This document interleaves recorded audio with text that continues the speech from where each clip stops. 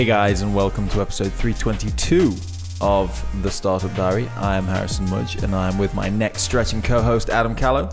Hey guys, thanks for joining us on this episode. If you're new here, this is where we jump on the mics once a week and share what it's truly like to build a small business.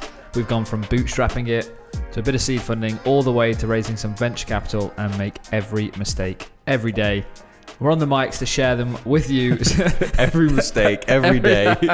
Maybe we're a little bit better than that, but we're here to share the mistakes that we're making with you so you don't make them too. Harry, I had a fun fact for the number 322, but it's just not jiving with me. How fun It's is not fun this at all. Fact? Carry on. I'm not even going to go through it. We might tease that until the end. Today, Adam, I want to go back over your life coach, performance coach, whatever you want to call it.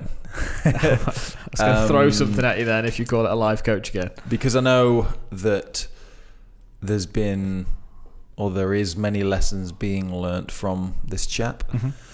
And I feel like this is just a great opportunity to dive into those topics, subjects and things like that you've been learning from. Did we have a name for this guy? Gavin. So Gavin's a bit of a whiz, dropping knowledge left, right and centre, and I feel like we would be missing a huge opportunity if we didn't, maybe not every week, but if we don't jump on this every other week at least, just to get some conversation, because I think he's talking about things that us speaking off the mics, I feel like I've taken something away already, which is one of the bullet points you've made a note of, and I think it's probably beneficial for everyone that's listening, because maybe they can take something away from it as well. So I did ask you to make some notes, and you made literally 3 bullet point notes, which I commend you for. It's more than most people get. I did the work. So do you want to just go through these bullet by bullet and explain what they are? Yeah, I guess if you act as the list, because you've got a little bit of context to some of this stuff now, because we've been talking off the mics about it.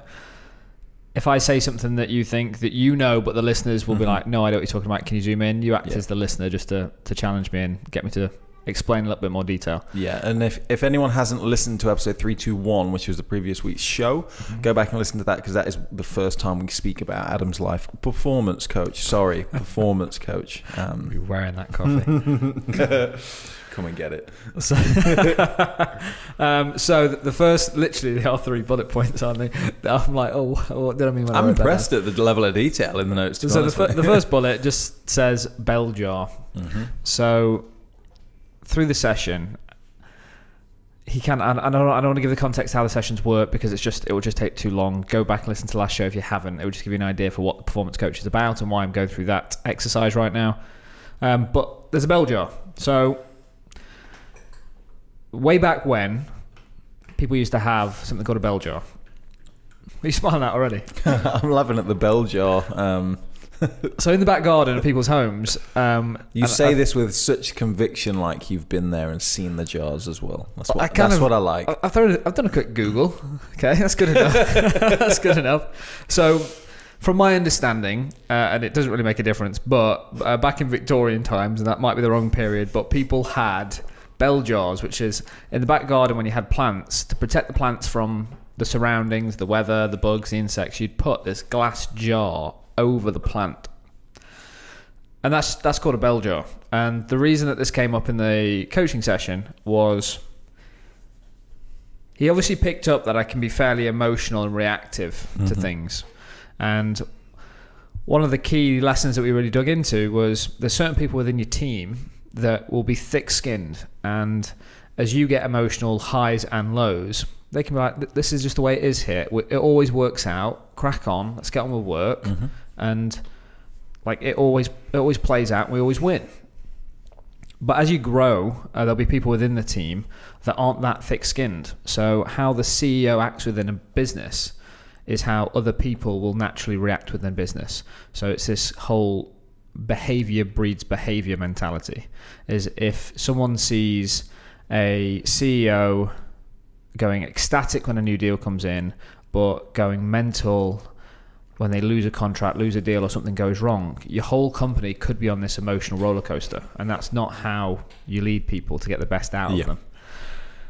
So the reason this bell jar comes in is... and I'm pretty sure we covered this on the last... I think this came up in the last episode. Oh, okay. Yeah. Apologies if I'm covering that again, but so I'll whistle through it. But I think you've used the bell jar. Oh, I've used the bell jar, yeah. I think that's why it's worth talking about. Okay. Again. So quick recap is there's something called a stimulus, which means something happens in your surroundings. Then you've got your response. The idea of the bell jar is... information is not good, it's not bad, it's just information, and when something comes into you, you basically put this bell jar over the top of it, where you don't react to it, you can just analyze it. And one of my activities off the back of the first session was put down 2 times, 3 times when you've used the bell jar, or on reflection when you haven't used the bell jar, and document what you went through in terms of what the stimulus was, did you bell jar it, what the response was. So I went through that, and there was 2 situations that came up, and I won't bore everyone with all those because they're quite personal to me, not in a personal way, it's just boring for the listeners. But one of them was with the wife, which is we've just launched a podcast. Actually, I will go into this one because she doesn't listen to the show, so she can't tell me off.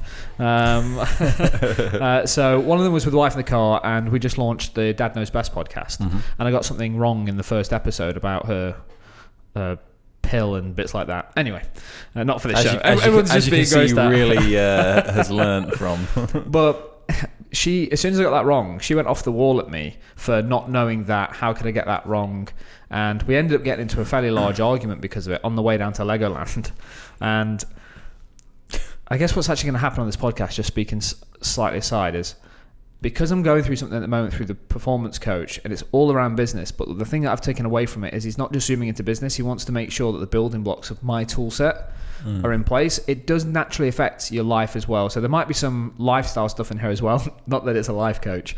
But just be prepared for that on the mics, because I think the initial learning that I've gone through is you can't just go and get coached about business if there's other areas or other tools that you need to learn. And the tools that you learn to manage your team will naturally help you if you're a father or a husband or whatever that is.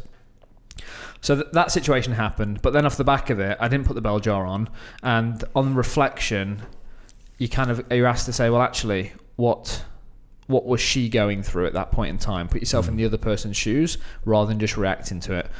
And the thing that I wrote down was, she's reacted that way. I thought she was being unsupportive because it's subconsciously time away. Every Tuesday night we record a podcast. She resents it a little bit, so why is she not being supportive? This is her way of digging at me for not being there on a Tuesday night. This show is something that's taken me away for 2-3 hours a day, once a week. Well, that couldn't be further from the truth, and I know that on reflection.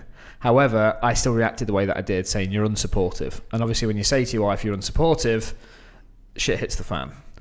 Whereas on reflection, I said in my notepad, not to her, this would have been, it would have been better to her.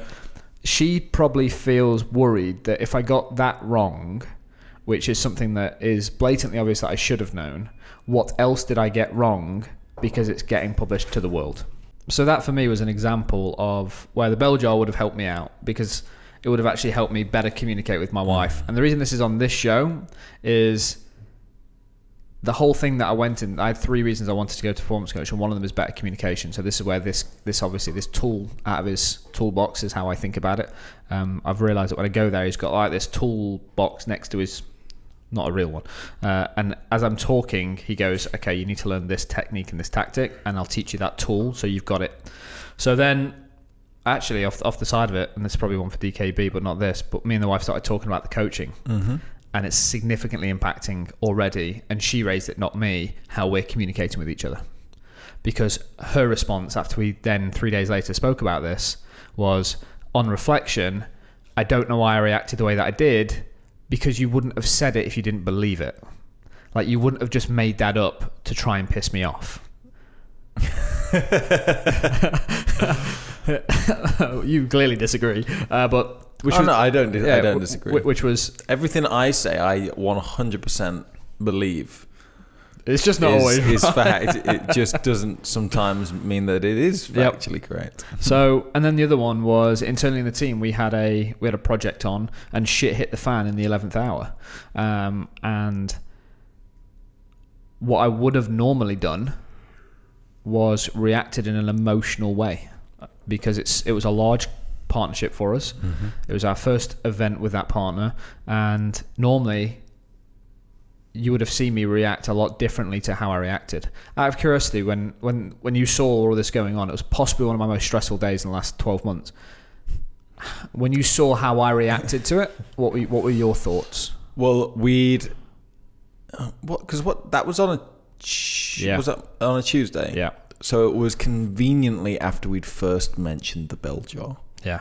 Within the 2 hours. Yeah, the whole thing was super fast. Like, it couldn't have happened at a better time to see the bell jar being applied to the situation.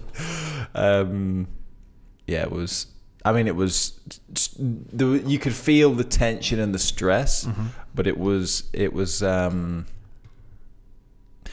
Yeah, because I had inside baseball on what was happening internally from your side of things. I could see the deep breath, the how do we fix this problem, as opposed to how do I make people suffer. Yeah, which is the right thing to do, really. Like 100%. Like with any situation, it would be, you've dropped the ball. We need to sort this out. You've really pissed me off. That doesn't help at all. Yeah. And the bell jar really helped to say, actually, and I was on a time limit because I had to add 2 quarterly reviews to do with clients that meeting. So I actually only had an hour in the office. So it was, in the next hour, what can I do to direct my company to fix this problem and get everyone on the same page as quickly as possible? And off the back of that, I then went to the next coaching session 2 days later, and I still hadn't taken the bell jar off this. And one of my notes was, what happens in this situation, Gav, when the bell jar is still on? Because I think when it comes off, I'm still going to react emotionally about it. It's an interesting point. And then we spent half the session on going into something called unconditional positive regard, which is an understanding of people around you don't actually want to do bad work. Like 99% of people want to do good work. They want to keep you happy. They want to keep friends happy. They want to keep the boss happy. They want to do good. And it's that whole thing, like I think I mentioned on last show, but when someone cuts you up in a roundabout, it's normally, especially the wife, she'd drop the C word, and hopefully the kids have got the headphones on the back, so she doesn't swear in front of the kids. She'd kill me if she even suggested that. But you just think, what an arsehole for cutting me up in a roundabout. You don't know whether that person's on the way to the hospital and his wife's in labour. Like, you don't know. So it's a mindset when you view the world, and as well as your team, is they don't want to do good, they don't want to do bad work. So what's going on in their world that's making them do bad work? And that's a new mindset for me. So then I actually went for a conversation with this person, and I had to take some responsibility, because this person within our team has been sucked into doing work that she hasn't been trained to do. And because she's smart, I've expected it from her. And then if I have to take a step back and reflect, it's, well, of course she can't deliver on it, and I can't get angry about it. There's certain things that we need to fix, but the walk and talk was all around, here's what I think's happened. You've been asked to do this, and it's on me. You deserve better training. However, these 2 things happened off the back of that I was disappointed with, that we need to fix. And we had a really open, honest conversation. And 4 hours later, I got a text message saying, super appreciate the talk. That conversation would never have happened unless I had those 2 coaching sessions.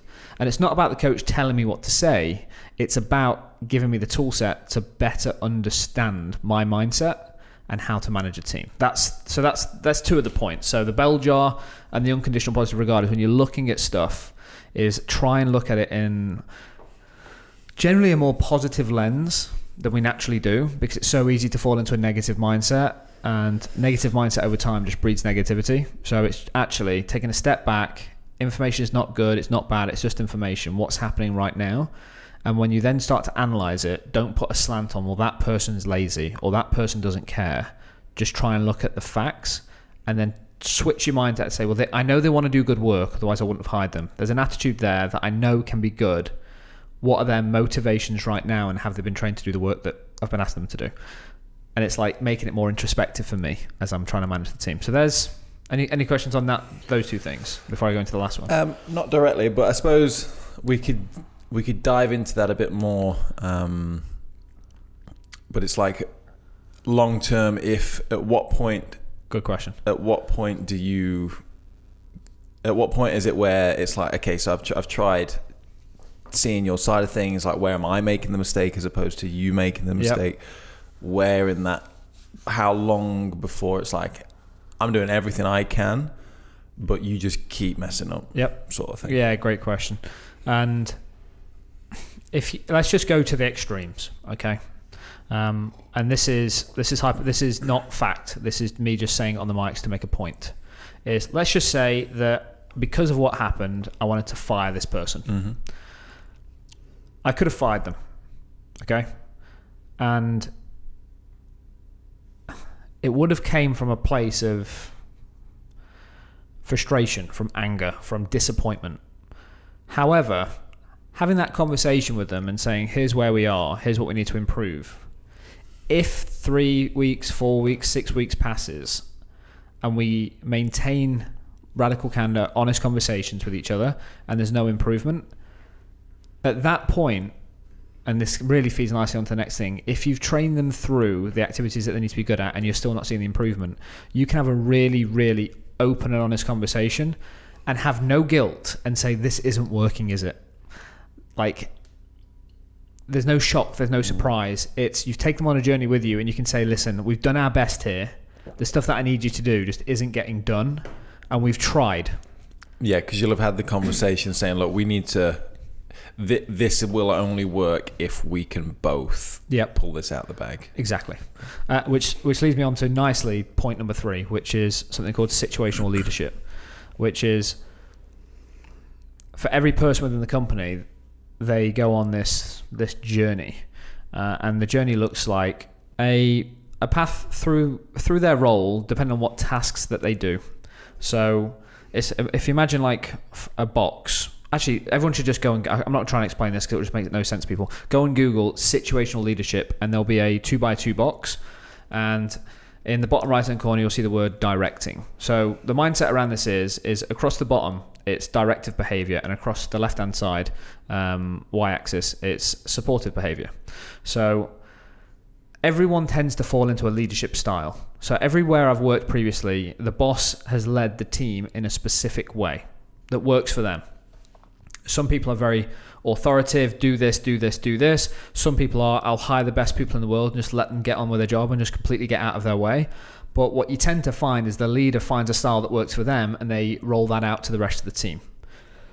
The thing that I'm trying to learn about right now is something called situational leadership, which means, actually, Harry, what you do on video, you are fantastic. Okay, so you would move into the delegating stage, which is what's classed as like the Holy Grail, which is S4. So it means I don't need to support you to do that. I can give you a task, and on the off chance you need my opinions, I'm here, but you can get on with it. It's the polar opposite of S1, which is directive, which would be me saying, Harry, what I need you to do is shoot this video. Here's the outcomes of what I need, and here's the frames that I need, and I've done a storyboard for you. Are you really clear on everything that we need to do? And the key thing that I learned in the last session is it doesn't matter if I think you are an A player with video, because most leaders then say, I can just delegate to Harry, I can trust him, get on with it. But the problem is if I introduce something new into the company and it's new for me and you, we both have to say, Harry, by the way, on this chart, you're an S4. With video, you're an S4. Like, you're great at this. I don't need to do anything with you on this. You're the master of your own destiny when it comes to that role. However, I've asked you to do this new thing, and this is new for both of us. So when it comes to this, you're an S1, which means I'm going to be directing everything that I need until I can move you through to the coaching stage, and then the supporting stage, and then finally the delegating stage, which is the goal. So it's a really interesting chart. Actually, I'm just looking at it. It's like a backwards scale. Yeah. Sorry, not a backwards scale, but where you want to be is bottom left. Bottom left as opposed to top right. Yeah. So I advise everyone go look at that. The key things that I took away from it is I have my own natural leadership style, but it needs to change dependent on where that employee is within their learning of that task, which is where most people get it wrong. They look at an employee and go, he's great, she's great. Whereas we might do something new. We're a young company, we're a startup, we keep changing things. So what I need to do is say, actually, what are the key responsibilities for that person? And I've got a session to do that, as in like just document it. And then where do they fit on this chart for that activity? Because I need to spend more time with people that are an S1 and direct them, compared to saying, you're really smart, Harry, can you fix this for me? And you're like, well, this is new. And then I get really frustrated with you because you haven't delivered, even though I can delegate work to you.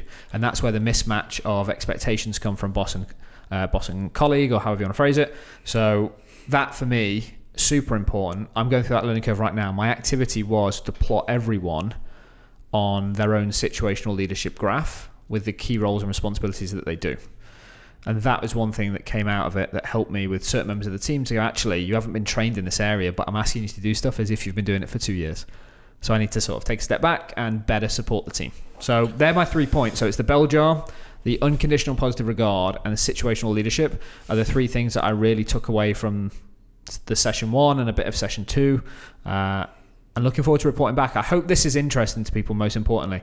The key thing for me, and especially if you're in our Facebook group, can you just do me a favor after reading this or listening to this, jump in and just tell us if you want to hear more of this stuff on the show, because we can go into the weeds of Facebook ads and how to do all this, and we're going to get to the more tactical stuff, and I'm looking forward to that.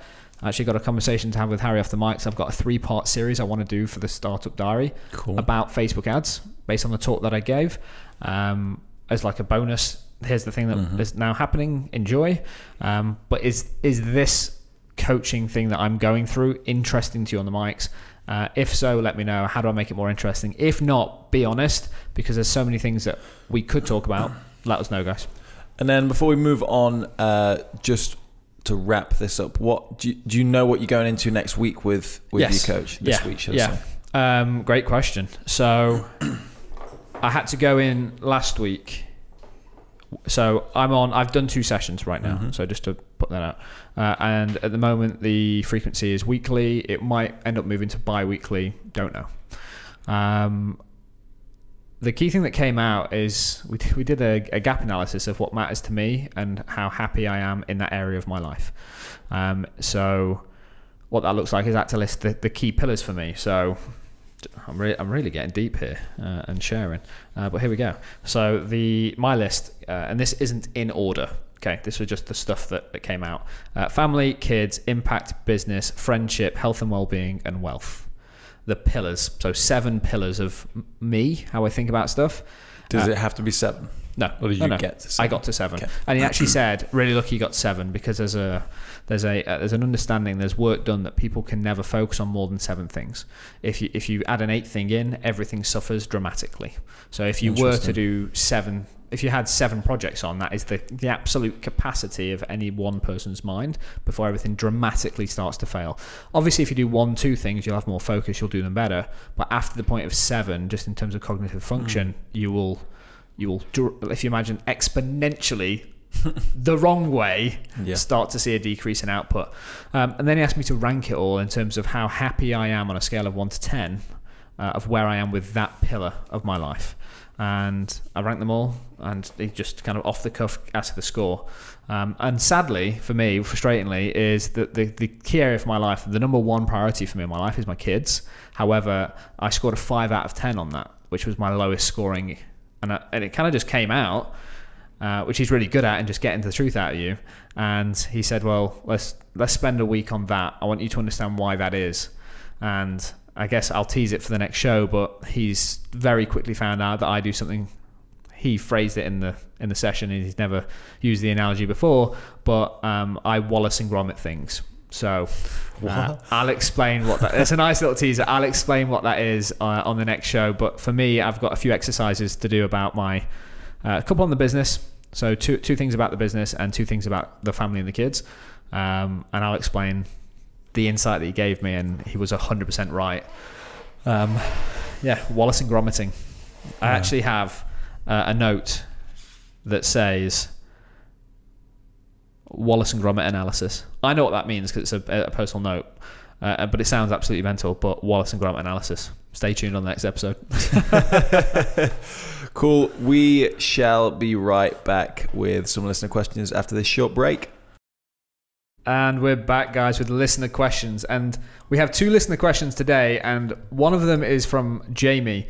And to be honest, guys, we only have 2 more in the bank after today. So if you do have any questions, Harry, what's the best email address to send them into? Great question, Adam. They can email startupdiary@nbs.fm. That's startupdiary@nbs.fm. I would just like to sort of apologize to people because I do realize we've changed emails a few times in fairly rapid succession. But it's the crazy growth, man. NBS is here to stay now. So the email for the final time is startupdiary@nbs.fm. So, what I'll do is I will jump in here because I believe, just looking at these questions, it's more geared towards yourself. I assume so, because one of them's from you. Well, that was what gave it away to me, to be honest with you. So we'll start with mine because I think it's very appropriate. Yep. Because 2 shows ago, he's asking himself as he frantically checks his notes. 319. Becoming a talent scout for your business. We were talking about hiring because we are in the process of hiring. And we had an interview yesterday as of time of recording. And I'd already spoke to the guy, liked him, thought it was worth him coming in and you meeting him because ultimately you make the final say. And I think you and me, as everyone does, people see people in different ways. And I was looking at him from like a personality and a talent basis, whereas you needed to know whether he's fit for the business overall. Yep. So my question, so long story short, he's not got the job. Correct. Do you think he's aware of that? I think he's very aware of it. And that was kind of what my question was, is it was very short, sweet, to the point. So for people that obviously weren't in the room, basically he came in, you asked him kind of a similar conversation I'd already had with him. And then you didn't cut him off, but he was telling his full story. And so you were like, cool, I've heard enough. And then you explained to him that he's just not going to be a good fit for the company, or the company's not going to be a good fit for him. Yep. It is probably a better way of explaining it. My question is, at what point, what was the turning point when it was like, this isn't right for either of us? And so that's like Q1.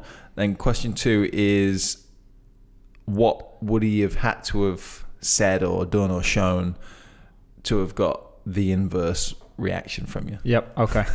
So I guess for some context, he gave his backstory and we went into it, and I wanted to hear from him why he's interested in video work.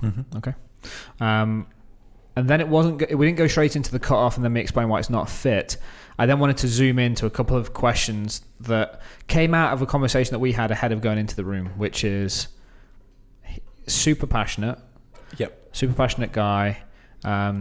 Clearly can apply himself to do work and has started something on the side because he loves video work that much. Not sure about long-term commitment. You didn't use the word commitment, but that's what I heard, which not sure about long-term commitment to the company. Need to understand what he wants to do with his career. Yeah. So he gave his talk about him. I then zoomed in with a few questions, and then as he was answering, I sort of cut off and said, I kind of know enough now. So to answer your first question, which was the turning point, I'm really aware now of who I want to hire in the team. Not just from a function perspective, but from I know what I want to build. As in, this is not just about expert trades for me. My goal, my ambition is to build a team of people. That's all a company is. A company is a team of people that do amazing work, but most importantly, do amazing work together. Because I'm fully aware that in 2 years' time, 5 years' time, or 10 years' time, that expert trades might not be our core focus. It might not be our only focus. It might not be a focus at all. It might be something that was an amazing journey for us as a team. Like, my objectives are very simple: is to build a team of people that I love to work with. And then I always find it interesting where you see companies get sold or acquired or something like that, and then majority of the people leave within like 2 years of the acquiring company. Whereas what I want to do is I want to build a team of people that we work together with for our careers. And that might be unrealistic, but that's my mission. That's what I want to do. So in the back of my head, I'm always thinking that I want to build something that even if we're not doing this thing called expert trades today, that the people in the room want to work together and we keep building businesses together. Okay. So that's in the back of my head. Second, as he spoke about, he mentioned the fact that he'd got a business on the side doing video production. I really admire that. He's an entrepreneurial guy. However, what it means is it's a distraction. Okay. And I'm not saying you can't come work for me and have hobbies on the side, but the way that he spoke about it was that company is still going to be running and it'll be an evenings and weekend work for him. And that doesn't jive well with me, just because you know what it's like working here. It can be consuming and it can need all your attention and your focus. And then the second part of it, in terms of the real turning point, is what he wants to do and achieve within a 10-year and a 20-year window of his career. There is zero chance that if he comes to work with me for 5 years, 10 years, whatever the number is, that he achieves his own personal goals. I think it's a responsibility of an employer to really understand what someone wants to do, because I'm not in the mindset of hiring someone, pumping as much energy and time and resource and support into them for 2-3 years to have them use that as an opportunity to go and do something else. If I hire an A player in and they leave after 2 years, it's on me because I didn't do enough to retain them. He was really clear in terms of he wants to learn and grow as a person. For me, the learn and grow needs to have a give and take. Like, I need to have confidence that if I do my job well, I invest in that person and they do great work and they enjoy it, that their long-term goals would be to stay with us as we grow and build a really big business. That is not in his mindset. This was, I want to do this type of video work, whereas we do this type of video work. Like, two very different things. There's a big difference between a BAFTA award-winning feature film compared to a 60-second social video for a hand tool made by a British UK plumbing and manufacturer. Do you know what I mean? Like, that is where we're at. So at the point I understood that, when I understood that this is a I don't want to say stepping stone because it makes it sound negative, because a lot of people should go and find jobs where they can excel, learn and grow and go past it. That's fine, but that's not what I'm looking for. And as soon as that twigged, that was the turning point for me. Yeah, I think you actually said something in the interview as well, which was I think was kind of on point. Is you were saying that if he was to work with us, it would end up being, I think you used the word soul destroying, because so it was suffocating. Yeah, because like you say, it's social shorts in comparison to feature length things. And yeah, like it was a shame, because obviously he was super passionate and I think he was obviously struggling at the time to sort of get into the industry in general. So this was an opportunity, but like you say, we're probably looking for someone that's long-term going to be with the team long-term. Agree. Rather than bouncing off. Yeah, I agree. What would you have wanted to hear? Or what was it? That's a really hard question, because not necessarily what you wanted to hear, but what So I want to hear the truth, and that's why I phrase the questions the way that I do. The reason that I specifically use the words and the terminology and the line of question that I use is because I want them to open up and not just feel comfortable because I'm trying to like say gotcha. That's not what I'm about. I want them to be really honest with who they are. Anyone listening, if you're going for a job interview, do that. Like, just be you, because then you know if you don't get the job, it wasn't the right fit for you. 100%. So in terms of what I wanted to hear, it's hard because I don't know what I want to hear. I just know the things that will turn me off, more importantly. And it's not a reflection of him as a person, it's a reflection of the role that I'm trying to hire for. Because I think the thing that I've learned with hiring is, as a team, the quality of the people that we hire is super important. The amount of time and money we try and spend and invest, and like the hiring process and the onboarding process and the learning journey. As soon as someone's been in here for 3 to 6 months, there's a lot of time that's been spent on them to get them into the expert trades way. I don't want to hire someone that in the back of my head I'm thinking flight risk. I think that's what it boils down to. And as soon as that flight risk switch went on, I'm like, not for me. If he came, as I said, like we've got other interview candidates that are like awesome, like really good in terms of their ability. My mindset and my line of questioning will be different for those people compared to, because I knew the amount of time we'd have to invest on training that person there. Look at Leon.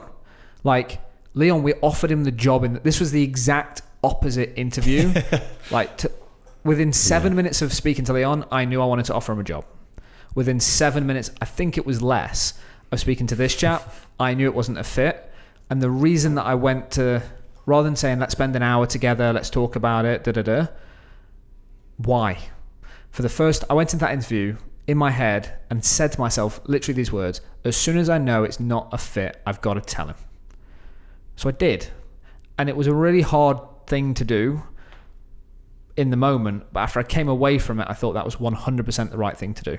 Because what normally would have happened is you would have gone away, you'd got an email in 2 days' time saying it's not for us, and some emails would have gone backwards and forwards. Or worse, I would have said to you, Harry, not a fit, here's why. And then you would have had to try and translate that, sucking up your time. Whereas I could have had a hard 1 minute conversation and then put a stop to it, and then we can move on. That was the mindset of going into that interview.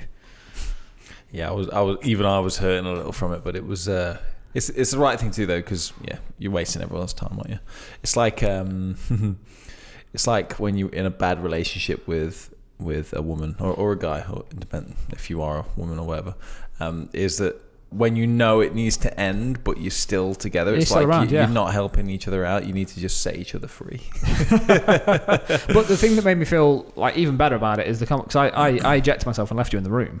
I know. Oh my god! But that's because you'd had a first round interview, and most importantly, I didn't know whether you guys wanted to cover something off. A question on that: was I supposed to? Was there anything I should have done? No. The reason that you're in the room was exactly the reason that when you came up and you're like, because he would have dropped his guard with you.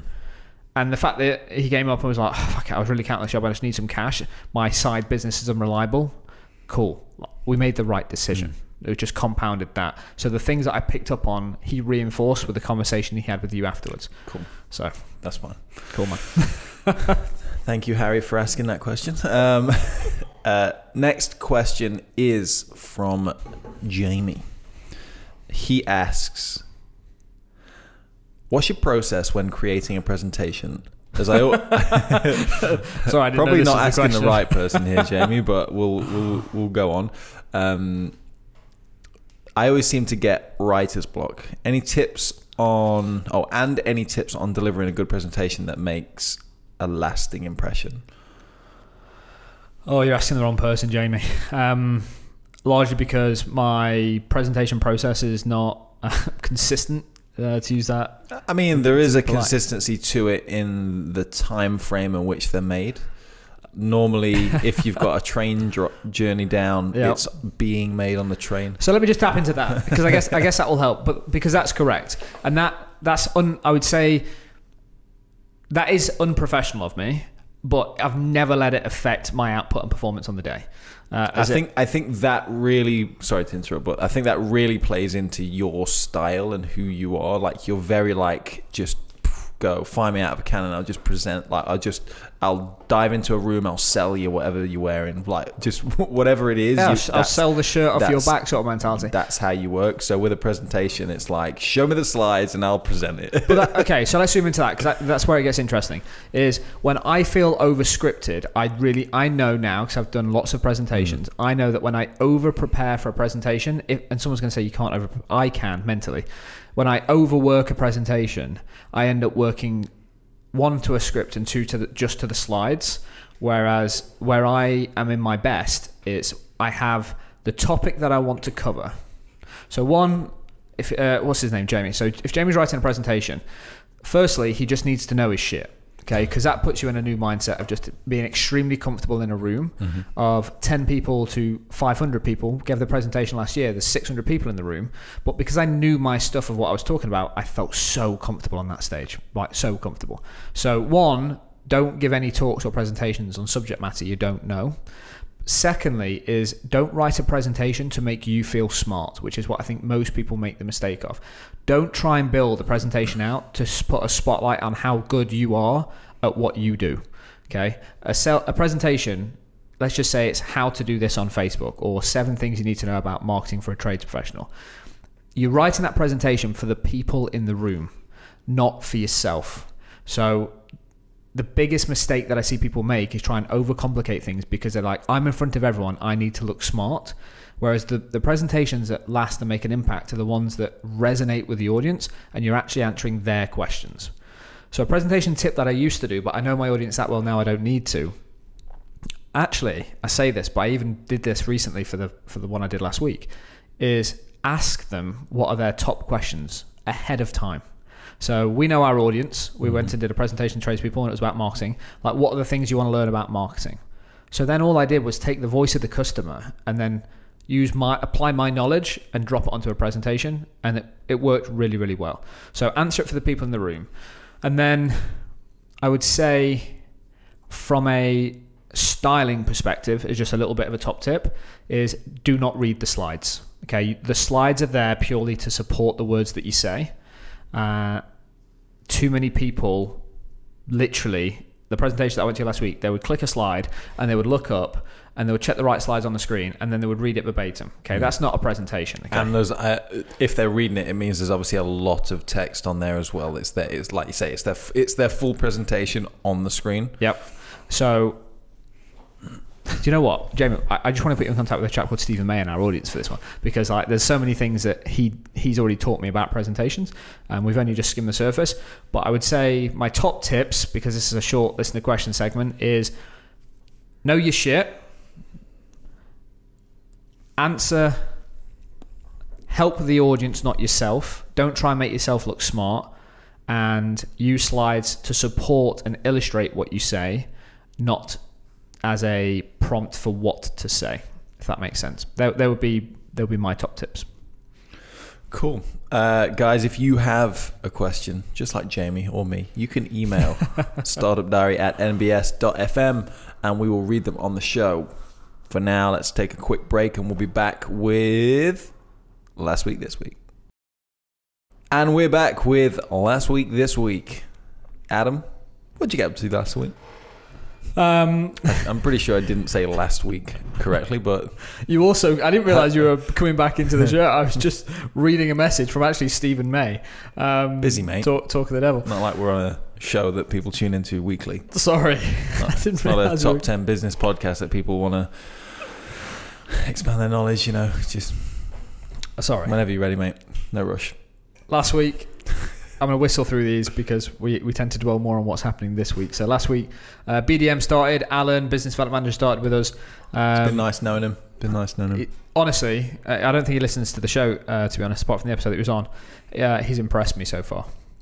Do you know what? I've liked the energy that he's brought to the room. Obviously, he's a nice guy anyway, but I mean, when I see him speaking to you, I can see like another level happening, because it's like now Leon's here, like we even just talking about the software we're using, there's a little bit of a more creative energy that's flowing.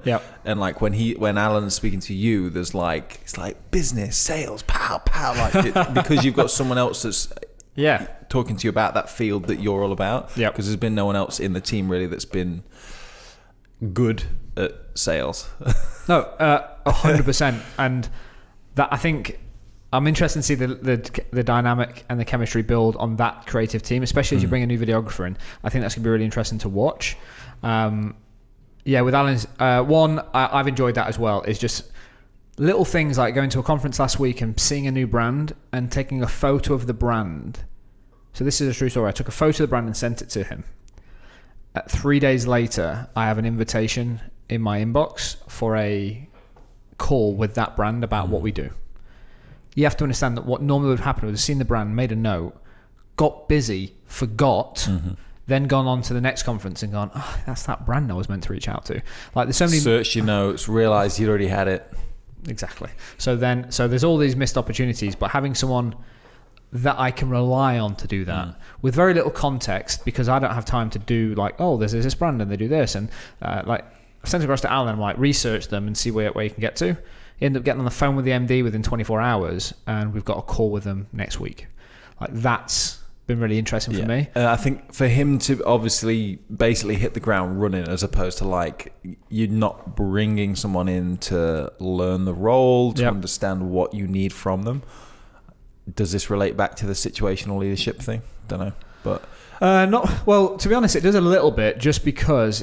If I sort of think of it a bit more macro, we hired him for 10 days as a consultant, which allowed me to understand where he is on that chart it does completely, if I think about it through, is we sell different products. So I'm really confident that certain products that we sell, because they're fairly black and white, I can delegate them out to him. Mm-hmm.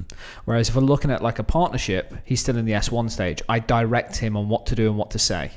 Yep. And what I like about him is his self-awareness, because he's come in, and when you come into a new role, you always want to impress, but he's come in and literally asked me the terminology of an email. Like, should I say it like this or should I say it like that?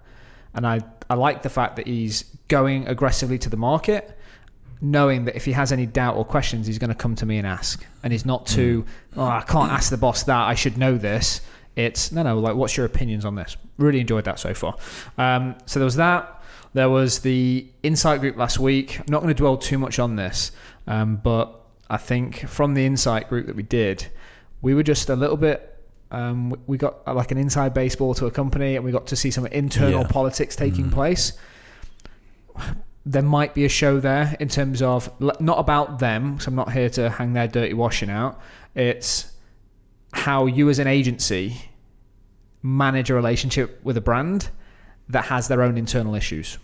And when is the right time to say bye to the brand, which we've done recently for the exact same reason. We have chosen to say bye because of their internal politics. And the other side of it, which is when you have to act like the bridge between the two parties to get them onto common ground. Otherwise, your life is going to be hell working with that brand. So that, I think, could be interesting in a future show once we've done a little bit more. So that's taking place. Went down to FEX, which is was at Tottenham Football Stadium, to give a talk for the Plumbing and Heating Expo. Kind of just covered a little bit of that off in terms of presentations. For that, being really, really honest, like I wanted to bail on that talk, and just because of how busy we are.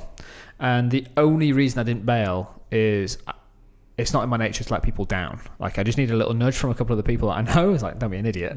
And what it kind of boiled down to is the reason I end up going is I've committed to it. So regardless of whether you're going to do it or not, I fucking committed to it. Like, I can't leave this guy in the lurch.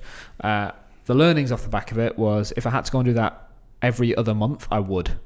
Because met the community, we had the busiest talk because our members knew we were there. And we didn't know that they were going. So when it was published that I was talking, we're getting to that stage now where people want to come and connect with the brand. Not me, but the brand. Mm-hmm. And having those 5-6 meaningful conversations with people in the audience after the fact for an hour, that lights me up. That's what I enjoy. So I have to remember that there's commitments, stick to them always, because I might want a favour from that guy over at FEX in the future. And if I'm the guy who's been consistent, delivered, brought audience, I've got one in the bank with him. Secondly, is there's always a byproduct to this stuff that you weren't thinking about. Like, you don't know the opportunity cost until you go and actually do it. The intangibles. Yeah. And then what about you, mate? And then for me, nothing really, just, tootling along. But the main thing for the listeners is pretty exciting, is our launch of Startup Stories. Is probably the most the biggest thing in my mind right now. So that's an interview style show with yourself. I'm purely in the background just doing the editing and things like that. But I think we had mixed emotion on what people thought about guests on the show. As in this show? Yeah, as in Startup Diaries. So we've had and we still have people like Tim Buick from Streetpin. I think those stories still make sense on Startup Diaries. But when we had Ryan Serhunt. Yeah, we had bigger names, people that have made it or in big companies that it just didn't seem to fit Startup Diaries and the startup nature and the kind of the early steps. How do I do this? Mm-hmm. Didn't seem to make sense. So we've moved that into a new show. We've got people like Harry Hugo from the Go Agency, which is in itself, their company's mad. I haven't told you the follow-up to that, have I? No. When are we back down there? So probably next month. I'm not joking. Oh my God. Yeah, no. So originally we went down to speak to Aaron, who's one of the co-founders, and we ended up speaking to Harry. Great interview. And off the back of that, Aaron is going to be on the show. Amazing. So I had a three-way... I need a bag with wheels because lugging all that gear is heavy. Which would be good because those two, and what I'd like to do is, I think Harry Hugo was the first episode of season 1. Is that right? Apart from me, which is where Jeremy quizzes me. I want to say... Or was it Andrew Allen? Either way, we should get He's Aaron, in the first 3 because we dropped the first 3 in one go. we should get Aaron onto season 2 in the first few episodes, which will be nice. And then if that goes well, we should get Nick, their third party. So there's 3 co-founders there, just because each of those 3 have a very, very specific role in that company and will have their own thoughts and dynamic of what they want to bring to the show. Yeah, that's cool. And then you're dropping it on this show. We're dropping season 1 only on this show, aren't we? On a Saturday. Yeah. So the first one should have dropped the Saturday just gone, actually. Yeah. I actually need to check my feed on that. No, I think it did. Amazing. I'm think doing my job properly sometimes. So that's that, guys. If you haven't gone and subscribed to that yet, go and do it. And for me, actually, if you listen to this now, because this is going to be in the first 8-week period, because we're a couple of shows ahead, please go and hit the subscribe button and leave us a review or rating after you've listened to a couple of shows. That just helps other people find the show. And for me, my goal is super simple. It's a selfish show. The bigger the show gets, the more inbound requests we will have from interesting people wanting to be on the show. So that's my goal, is build a really big show so we can keep getting really, really interesting people on the mics. And then moving on to this week, tomorrow, point of recording this, we're meeting up with Dan and Sam from the All That Good Stuff podcast, members of the community. I think we're getting interviewed for their show, which I'm looking forward to. Yeah, which would be good. Exciting. Other side of the mics. And then for me, wonder if they're bringing their gear. Definitely not. 100%. They're like, guys, we didn't want to bring all this up. You've got your own I'll mics. be honest, when we went to the Go Agency, I thought they'll have all the gear. They vlog, they did a podcast, and I think they've restarted it now. So I'm thinking we can travel light. And it was like, Harry, bring the gear. Bring it all. Oh, bring it no. all. It's good that we take our own stuff as well. We just need to not use a tool case.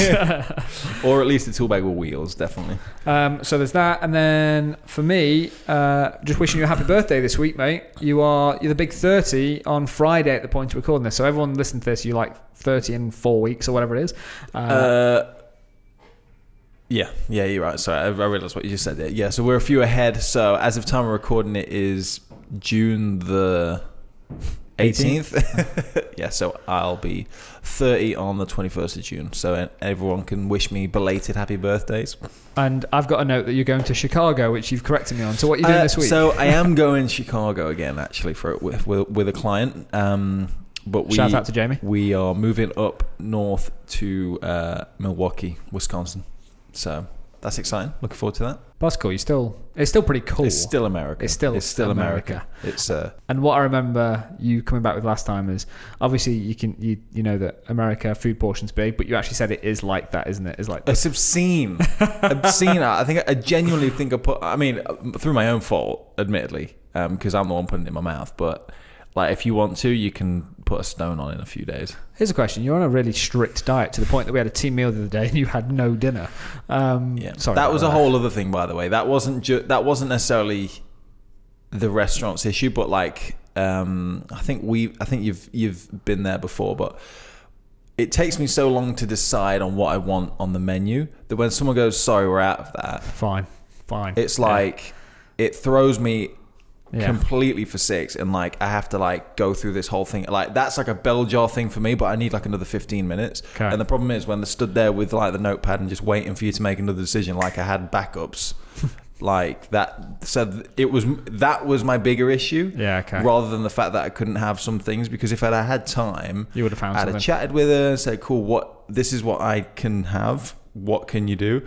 But as it was, she just kept saying no, and in the end, it was like, you know what? It's easier for me to just say nothing than go through this anymore, because all it was going to do was work me up even more. I saw the frustration. Yeah. So that's But my question on that is, when you go to Chicago, are you sticking to your? Not really. Okay, cool. I mean, I probably could, but what's the point? I could, but it tends to, because it's to be fair, it's probably easier because in America the customer service is amazing. Like it's like customer service is a career over there, whereas over here it's something they have to do. Is that because of the tipping mentality? I think so. It promotes, like, if you're good at your job, you actually earn more through tips, whereas over here people don't want to serve you any food anyway, but they're in the service industry. Yeah, it's a whole thing. Yeah. So like, and apparently ordering what's on the menu is not the norm in America, like, because you can say, oh, I'll have this, but hold that and add an extra whatever. Okay. Like that's and they'll do it, and they don't even have notepad to make a note of anything. They're just like, And you're like, this is... in the UK, you're like, we're going to end up... I asked for a steak, I'm going to come out with a fucking cheeseburger. They write it down and still get it wrong in the UK. So who knows what goes on there. But. Cool. Well, I'm looking forward to a trip report on that. And then moving on to what we're into, which isn't always about work. It could be absolutely anything. For me, to keep it short and sweet, is going through this performance coaching... That creates a lot of work for me, genuinely, like actions to do as if I have a boss, which is, and he actually said, it's like, you're going to get work to do. You need to do it. If you don't do it, don't come back. Because there's a whole account. But I'm still taking you to deposit. But there's a whole accountability thing here. It's like, because what will happen is you'll do 3 or 4 sessions and then you naturally won't come back because you're not doing the work, and you'll be like, oh, you'll cancel because you haven't done the work. You'll make up some bullshit excuse, and then that will go from every week to every 2 weeks to once a month, once every 3 months, and you won't get any results. And both of us will be pretty pissed off with the whole situation. So do the work or don't come back. Serious. Super. And it doesn't mean do the work perfectly. Like, show progress is the key thing. Is take it seriously. So what we're into right now is I am spending a lot of my time on really taking time to understand what we went through in the coaching session, and then doing my follow-up actions, and then applying myself to the learning process. It's not just the hour a week. It's probably going to take up 6 hours a week for me in total. And is that a 6 hour sitting, or is that no? Like 6 days at an hour? Yeah, broken up. So I do an hour coaching session, and then I put an hour in afterwards to pull my thoughts together on my notes and outline my actions. So that's 2 hours gone. And then in the next 7 days, I'll put like half an hour and an hour sittings in just to do some work. One of the things I've got to do this week is probably a 2 hour thing, but I'm building that time in to make sure that I take this seriously. And not to dive into it too much, but I think that's a good approach for anyone to take with their business and things like that, because you end up getting so involved in the day to day. Like, we're gonna have a conversation off the mics about sort of the shows and things like that, because for the same reason we've got into a routine of doing a lot, but the direction is a bit kind of all over the place at the moment because we've not spent a bit of time to refocus, see where we're at, what's working, what's not. So I think the taking a bit of time to review what's going on. Just on that, because I'm looking forward to, so the way that we're structuring those chats is, so MBS is sort of like your baby, to be honest. And that's down to, 1, where we want to take it to in the future, and 2, down to my time. I think, and I'm not saying you have more time, especially with the kid on the way, but this is naturally going to provide more opportunity if you really drive it, compared to us both doing it when we can. Does that make sense? No. So I'm not sure what you mean. Yeah, I kind of came back full circle. Is unless one of us takes the lead on MBS, nothing. We're both doing the show as opposed to working on the show. Yeah, we'll both do it at 20% because of the amount of time we have. Whereas what we kind of decided was, Harry, you take the lead on MBS, and then an hour or so a week, every other week, whatever it ends up being, we'll sit down and talk about the strategy for it, and that's where I'll try and help as best as I can, but you're the one in the driving seat. Yeah, I think that's where this has fallen down in air quotes at the moment. That's because we're still working on it as opposed to on it right now. My question is whether we release it or not, I think we should mic. Do you think we should mic up for that conversation about the 1 hour strategy session about MBS? I'm not sure I'm not sure if it would be interesting or relevant, because we might get in weeds of like certain bits. I don't know. Yeah, okay. We'll have a think. Okay. I think worst case we could probably mic up one session and then reflect on it and work out. I think people, maybe this first one, but maybe in others, because ideally we're going to get a bit more focus, because maybe in 2 meetings time it'll be like, we need to discuss Facebook ads. Yep. Yeah, okay, makes sense. Or a channel that we're trying to grow. So the first few sessions are us working out how the session is going to roll out, and then I just think it'll be interesting for a fly on the wall for people. So that's what I'm into. Harry, what are you into? Well, everyone knows I'm having a baby. I'm bearing it right now in my hips. No, the wife. But we had a gender reveal. Everyone can catch up on this on Dad Knows Best. Just search it on your podcast player of choice. But we are having a boy, which is so happy. Which is new news, which is exciting. So you're going to go now through I've got to think of a name. Yep. Had 3 girls' names in the bank, was buzzing about that. Turns out we're having a boy, so back to the drawing board. He's already causing you problems. Typical. Tip of the iceberg. Cool. So you're just in baby mode right now. When do I get the Louis Vuittons for the baby? Speak to Sarah. That's one of the biggest upsides Harry's got, is all the boy stuff that we've got is naturally going to go over Ralph to Lauren, Louis, we've got Gucci. He's talking shit, but to be honest, I disagree. Some of that was factually Ralph correct. Lauren is fact, because we at Bicester Village there's a Ralph Lauren outlet you don't shop. need to justify it. You don't need to justify it. There's a Ralph Lauren. I really do. There's a Ralph Lauren outlet shop at Bicester, and what turned out is that this was probably 2.5 years ago, the 2 boys and me could all get I could get like a 14, 15-year-old kid's tee. This is when I was like skinny mini. And you're thinking, when were you ever a skinny mini? But I could get into a kid's Ralph Lauren. So we managed to kit the 3 of us out for like 24 quid. And that was the cutest thing in the world in Sarah's eyes. So it was worth it. So yeah, there is. To be Ralph fair, Lauren mate, you know what? We'll save this for Dad Knows Best. But I saw the mini me range or something like that at Next. It was so if you're enjoying this conversation about the kids, guys, go and tune in to Dad Knows Best, which is when 2 best friends talk about fatherhood. But on this note, for the Startup Diary, thank you so much for getting this far into the show. If you have not yet hit that subscribe button, make sure you do. We drop 1 episode a week that sounds like this, and then for season 1 of Startup Stories, you can grab it on a Saturday, but we do recommend you heading over there too if you enjoy the interview style with interesting entrepreneurs and founders. Email any questions that you've got to startupdiary@mbs.fm. And we'll see you next time.